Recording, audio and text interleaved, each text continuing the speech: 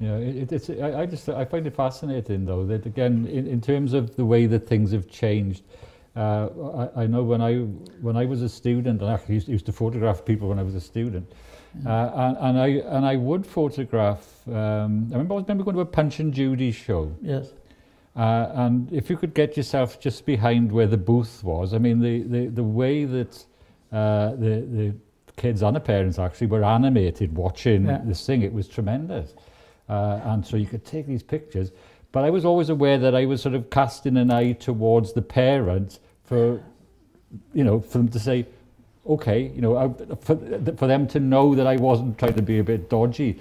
But now I don't think I'd do it. I really don't think I would do it. But I have to say, this is the difference between good photographers and like rubbish like me, is that David has this, again, that really does have this capacity. As you say, it becomes, I mean, we've all seen Star Wars, haven't we, the film, right? And when they say, let the force be with you, when you just got to go with it, you've got to just let it go. And I'm sure that David has this sort of thing that flows through him, which allows him to make his pictures without people being aware. I've been sitting in David's house talking to him like this far apart, and then about 5 minutes after he started doing it, I realised he's taking my photograph. I know that's a real skill. I mean, that is absolutely astonishing. So, yeah, I think you're right. I think that is something. Once you sort of you have that running through you, you can. I just think it's like anything. If you do it enough, you suddenly do it instinctively. And I refer Daniel Barenboim, who's in my opinion, a great concert pianist. He's roughly the same age as I am, and I've known him a long time. And I remember he was giving a concert at the Wigmore Hall once, and we went out for dinner afterwards, and I was, looking at him, and he said, David, he said, you're obviously thinking about it. What is it? And I said, well, two things, Daniel. One is that I do not understand how a human being can play a piano like that. It's outside the realms of what I think is the possibility of a human being. There's something extraordinary about listening to a concert pianist playing a piano. It's not human, so make of it what you will. But I said, but what is the essence of being a concert pianist? He said, David, you play the piano a lot. And it's the best bit of advice I've ever had from anybody. There's this great concert pianist telling you that the basic thing of being a concert pianist is you play the piano a lot. And I always say the same with photography. The basic thing of being a photographer is you take lots and lots of pictures. And if you take lots and lots of pictures, and if you're very self-critical, and you begin to look at the pictures you quite like and the pictures you don't like, you will suddenly start shooting a few more pictures like the ones you like, and gradually you will discover yourself. And that's, that's one of the things we're all trying to do. There's no point in photographing like everybody else. You might get enormous fun out of that, and that's great, and social thing, you do it in the family, etc. But you're not going to be the successful photographer if you photograph like the next person.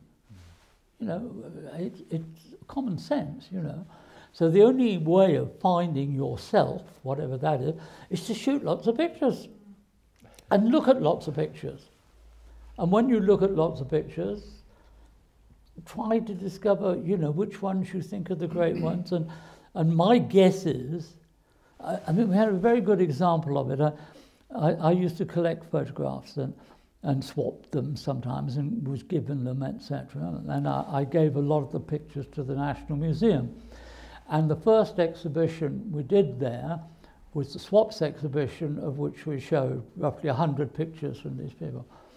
That exhibition was seen by 56,000 people. Now that's 1 in 6 of the population of Cardiff. Now they don't come because of Twitty or Twitter or whatever it's called.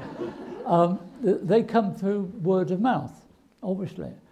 And what it proved to me is that if you have extraordinary work, if you have an extraordinary pianist, if you have an extraordinary painter, the general public are not stupid. They might not know why they think this person's a great pianist, but they know a great pianist from a not great pianist. And that's why 56,000 people came to this exhibition at the museum, because they're great photographers. They're great photographers. Now, you can have big debates about what that means, and you know, academics go on for bloody years talking about this. But they are great photographers. And I think that's significant. You know, it's as simple as that. And I don't know how I got onto this track, but anyway. I think it's a good one. I mean, it's a good one. No, but actually it is. You know, I know Dan. You know, Dan and I've had a chat about this sort of thing, and about where do you start with your interests? And I know, Dan, you were looking. You spent a lot of time knowing that there was something about photography that you quite liked, but you realised that. That you had to look at photo books. You had to look, and you were able to identify people who were really good at it, and then those who were less good. You know, and I think you mentioned like Joseph Kudelka. Yeah. Well, I remember discovering contemporary photography, and thinking, my God, this. You know, I can't make sense of these pictures, but there's obviously something about them. And I was really keen to kind of unlock their secrets, you know, so that I started buying more books and just researching, until one day it kind of clicks, you know, and you're thinking, well, I know this is magical now, you know. William Eggleston's a prime example of the kind of photography that used to confuse me 20 years ago. But by buying his books and constantly looking at the work, the secrets do present themselves to you after a while, you know, of just kind of looking at every detail, and photo books in general, you know, if you're looking for inspiration, don't buy a new lens, buy a photo book. That's exactly what... Look at pictures. Yeah, you know, you're supporting artists, you're keeping the whole mechanism going, and that's how it, that's my kind of mantra anyway. No, I think that's true, and again, you know, when I was a kid, I mean, my uncle had he used to buy. He was a sort of amateur photographer, and he used to buy all the European photo books, you know, and that's where I started. It was looking at them. I think the trouble is sometimes, and hey, I actually worked in academia, right? I think sometimes we try too hard to make sense of it, and it's not something that you can necessarily articulate in a kind of in a formula. I mean, some people make amazing pictures. There it is. Learn from them, you know. And I think it's true to say that if you look at enough photography, enough photographs, you start to realise what's good and what isn't, because you feel the ones that are good. Yeah. The other thing which I think that where we can learn from David's astonishing ability to make pictures is in lots of different ways, but also there's another range in his arsenal, if you like, that he has, where we can look at some pictures here, and if we look at the Epint Mountains, and we see the sheep in that shed. That is such a beautiful picture, and there is humour that runs through lots and lots of your work. I mean, the pit pony there, you know, sort of the miners are having their lunch, so the pit pony's sort of coming in to see if he could have a share of the sandwich or whatever it is that they're doing. So there's a humour, but also there's an intense seriousness in other parts of work that you've done, David, and you know, we're not that far away from Aberfan and the work that you did at Aberfan, which is completely different. Of course it is. It's a very different kind of thing.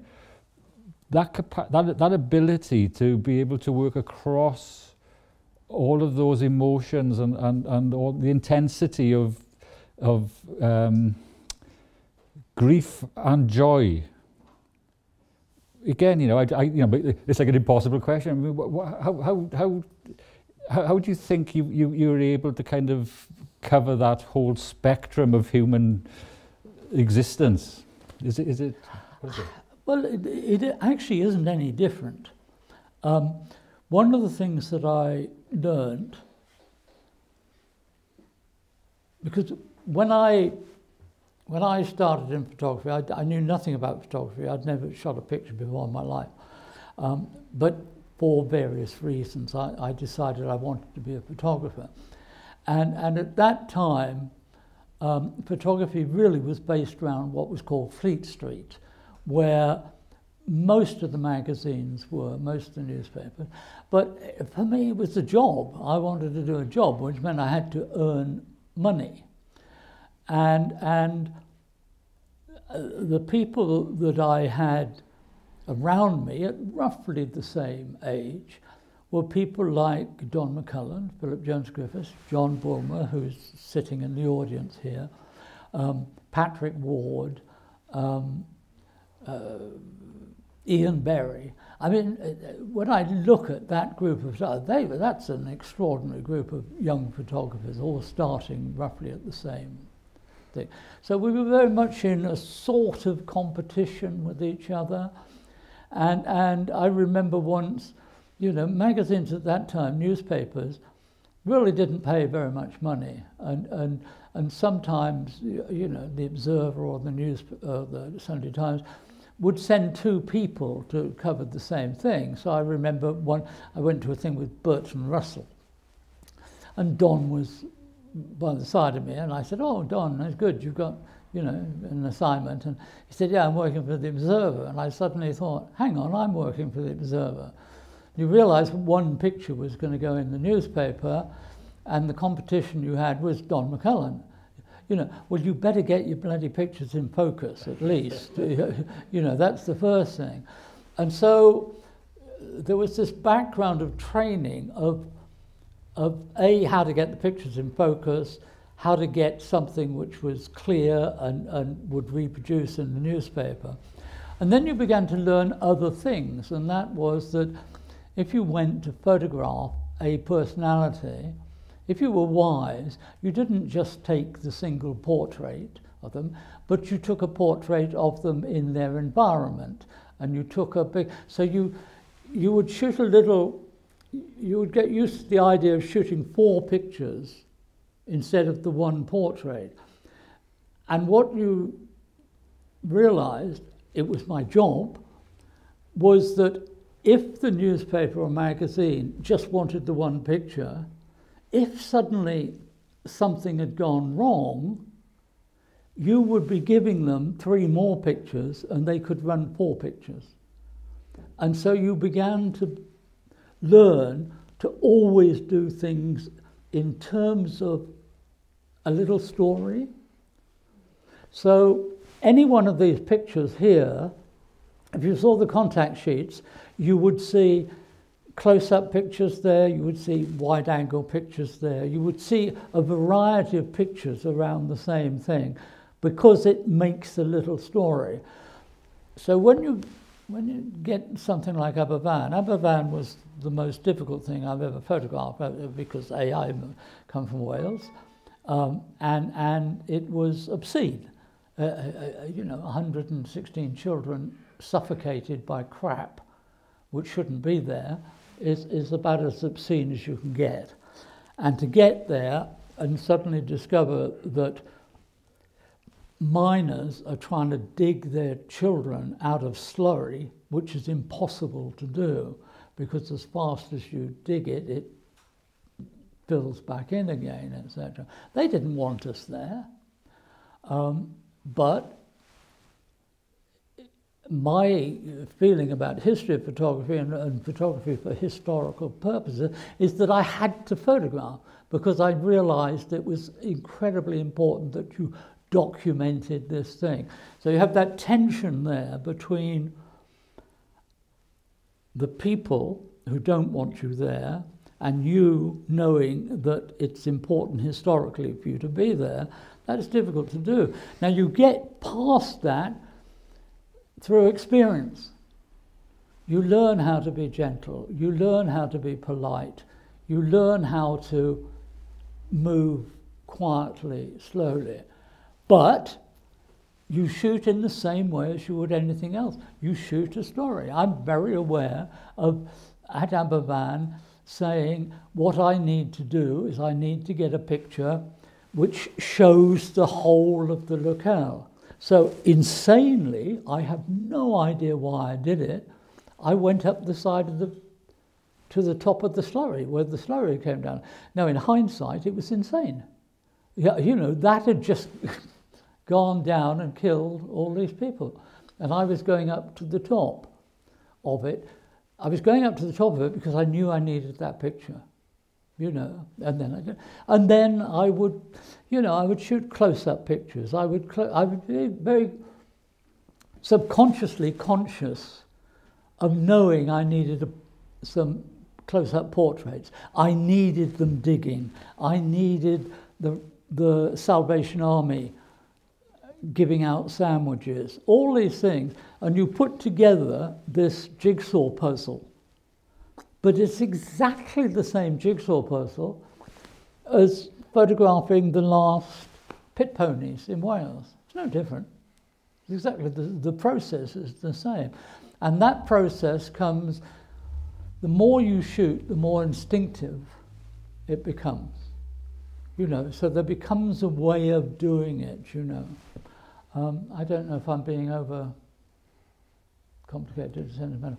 And in the end, you know, the pictures from Aberfan were shown in Parliament, and undoubtedly it had you know, just a little bit to do with clearing the slag heaps in Wales, and I had a lot of letters from miners and things, you know, thanking me for the pictures, etc. So all these things are a balance between what you think is right and what you should do, and the difficulty of doing it, you know. But yeah, I think it's something that I've been thinking about recently, knowing that we were going to have this conversation, really. Thinking about the fact that Dan, myself, probably, well, certainly me, I wouldn't really want to photograph anywhere other than in the valleys. And you know, I used to get told off by students, particularly when I was able to take them on overseas trips, because I would never take a camera, and they'd say, "Well, you're a photography teacher. Take your camera. What's the matter with it?" And I say, "I'm not interested. You know, if we go to New York, it ain't the valleys. You know, I mean, I end the story." And I think that's, in a way, that is one of the things that's my contribution to why photography is bad now compared to what it was. Because with David, and what you know, the way David's just so eloquently articulated what he said was that, in a way, we could drop David Hurn anywhere on this planet, and you'd make pictures. And I really don't care where I am. I'm just interested in recording what is there, you know. So if I have a partner, which I have, it's great, because she decides where in the world she wants to go, and I say, fine. I couldn't care. I couldn't care. To me, it's interesting wherever I am. You know, all I'm doing is very simply recording what I think, as accurately and honestly as, you know, we can get in a big debate about what is honesty and what is accuracy, etc. But I know what I mean by that, you know. So I will do that, and I'll do that wherever I am. You know. And in a way, and what I'm saying, I think that I'm part of the problem of photography today. I think that it's almost like the telescope's been turned around, because I think you represent those who use photography because you want to explore the world. Yep. And those around you in that world. And then there are people like me, I suppose, at the other end. I'm not interested in the world. I'm interested in this little bit there. Yeah. And perhaps that's wrong. You know? No, it's not wrong. I mean, one of my favourite books is done by somebody called Jones, who was a gardener, and apparently he put little ads in the gardening magazine saying he photographed your gardens, etc. And he did a book, just photographs of vegetables. And it's just magical. It's just absolutely magical. That's all he did was photograph his flipping vegetables, you know. But it's difficult to explain because, I mean, people laugh at anything vegetables. Yeah. But I promise you, if you see the book, it's really different from the way other people photograph vegetables. It's just got a real feeling of love, etc. And it's part of the problem I have with what I call more modern photography now, is that a lot of the time people are doing things that I don't want to get on dangerous waters now, which seem to me much more involved with projecting the photographer than projecting the subject matter. To me, the photographer's very unimportant, other than they do it very well. But I never get the feeling that Sergio Lorraine or Joseph Kudelka are the least bit interested in themselves. They're interested in the subject matter. And I see a lot of photography now, which I suspect is enormously to do with the photographer thinking, which might be right. It's just that I don't personally find it very interesting. You know. Yeah, I think it's interesting one actually, because again, for those who may be less familiar with, if you like, the history of photography in the last century, for example, I would say that up until the mid 20th century, anyway, by and large, the people who were making pictures nearly always were doing it for a commercial reason. You know, and again, David, you knew Bill Brandt, who's now considered, I mean, you know, one of the most astonishing photographers that ever came out of Germany and Britain, actually, but you know, a German-British photographer, and somehow I think that sometimes photographers like Bill Brandt have been sort of almost taken over by some big PR machine, you know, and they sort of make all sorts of extensive claims about Bill Brandt this and Bill Brandt that. But actually, he was an amazing photographer, but he was making pictures for magazines. Do you know what I'm saying? No, I mean, Bill Brandt told me he never shot a picture in his life that he wasn't paid for. Yeah. And I could believe that. There's no reason why he would lie. But you see, so many of the great photographers were the same. I mean, Walker Evans, you know, spent his whole life working for magazines. You know, Lewis Hine, Jacob Rees. You go through the whole list of these extraordinary people. They had a job. You know, their job was to shoot pictures. That's what they did. And one of the reasons they did it very well is because if you've got a job, you do it from, you know, if you work in Tesco's, you work from 8 in the morning till, 5 in the afternoon. I've always said to young students, if you're not doing at least that amount of work to do with photography every day, you're a fake. Because you're a photographer, and it's much more fun than stacking shelves in Tesco's. So if you can't get more involved than the person that's doing that, you're playing at it. You really are playing at it. Now, that doesn't mean you have to be standing out there with the camera shooting pictures all the time, but you should be looking at books, you should be reading, you should be listening to the radio and saying, oh, that's an interesting place, I ought to go there. Your life should be involved in photography. That's your job. And that's how you hope to make a living, you know. And that's what I'm looking for. And I would maintain that the photographers that I enjoy most, you know, Ouija, Sergio Lorraine, Kudelka, Bresson, Walker Evans, they were all working photographers. That's how they earned their living. I don't think it's a coincidence. Yeah. Can we just ask you a question? One last picture, and then perhaps we can have some questions. But it's again one of the things which I certainly recognise in photographs taken by good photographers is that everything in their pictures means something. It's there for a reason. It sounds a bit strange actually to say that, but you know, everything in the picture is really important. And there's one picture here, David, in the corner there. It's actually taken in Trehafod, Yes. and it's of what was then Lewis Merthyr Colliery, which is now Rhondda Heritage Park, and it's a location that has been filmed and photographed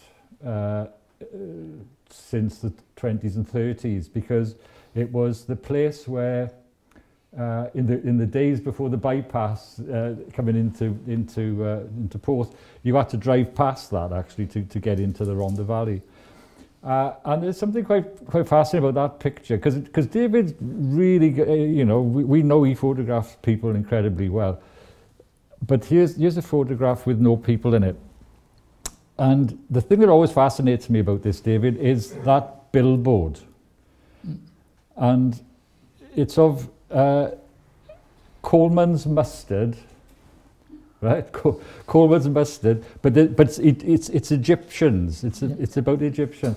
And I think we had a conversation about this one time, and I said, well, you know, why did you take that picture? And you were talking about the fact that you would, what had caught your eye there was this idea that there was the mining industry, which was then, this is in the probably late 70s, and it was sort of starting to wind down, or be, you know, that's not mince words, it was being destroyed, you know, by different things. But that you felt that actually was quite interesting to see that representation of Egypt, this once great empire and civilization that sort of diminished. And again, it's back to your thing about culture, isn't it? Yeah. I mean, the problem about talking about the past is that I certainly do, and I suspect most people, you know, you invent the past a lot of the time, and you invent reason for doing things, etc. But in that particular case, I remember the mine was closed, or just closing, and I wanted to do something about that. And then talking to the locals, I discovered that the fence in the foreground was in fact cables that were used in the mine, in the, whatever they call it, taking the, not the lift, whatever it's called, the up and down.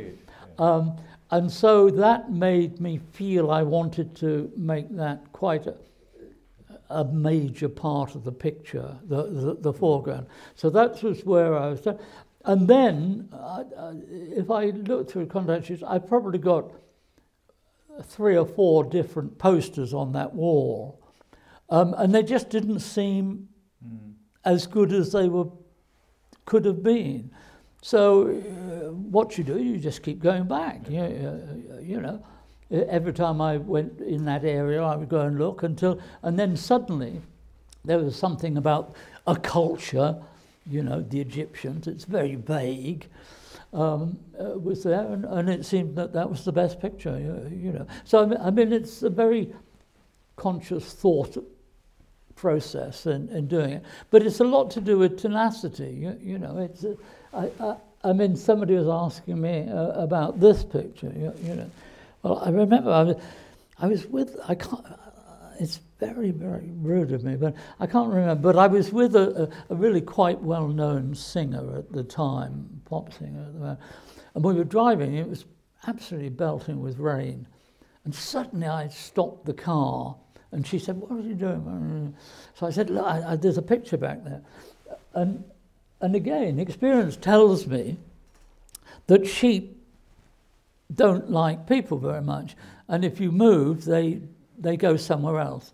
So I literally was, from the car, moving 6 inches at a time, slowly, in this belting rain, you know.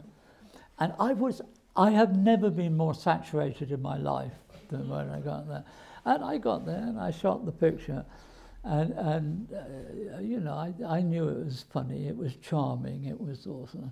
Then I got back. And I remember thinking, I wonder how many people would be willing to go and get saturated as though they were dived into a river just to get a bloody picture, you know. Well, I think that is a little bit of the difference between some people do that and some people don't do that. It's as simple as that. You know, I'm sure you would do it. Oh, yeah. It's an obsession, isn't it? It is. You really want, you know, you'll go to any length. If there's that possibility that you could end up with a great picture, you know. I think so. Yeah.